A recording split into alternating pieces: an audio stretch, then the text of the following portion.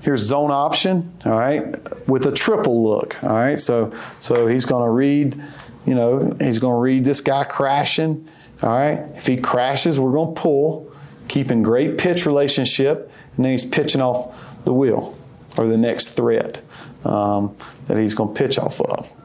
Could be a corner, you know, it could be whatever. So, you know, and that takes some time to work. If you're going to pull and pitch, all right, make sure you work, you know, into your quarterback drills, you know, every day as a warm-up, pitching the football, all right? And then once you get into the season, definitely, if it's something you're going to do a lot of, you need to rep at least once a week of just indie work, pitching the ball with the quarterback.